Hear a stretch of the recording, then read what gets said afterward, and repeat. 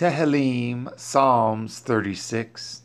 To the chief musician, a mizmor of David, the servant of Yahweh. The transgression of the wicked says within my heart that there is no fear of Elohim before his eyes. For he flatters himself in his own eyes until his iniquity be found to be hateful. The words of his mouth are iniquity and deceit.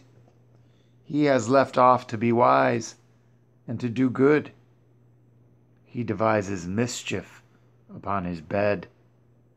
He sets himself in a way that is not good. He abhors not evil. Your mercy, O Yahweh, is in the heavens, and your faithfulness reaches unto the clouds. Your righteousness is like the great mountains. Your judgments are a great deep. O Yahweh, you preserve man and beast. How excellent is your loving kindness, O Elohim. Therefore, the children of men put their trust under the shadow of your wings. They shall be abundantly satisfied with the fatness of your house, and you shall make them drink of the river of your pleasures. For with you is the fountain of life.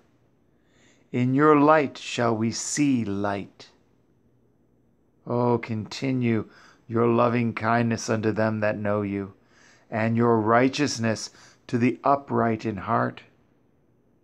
Let not the foot of pride come against me, and let not the hand of the wicked remove me.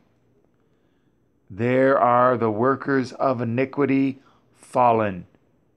They are cast down and shall not be able to rise.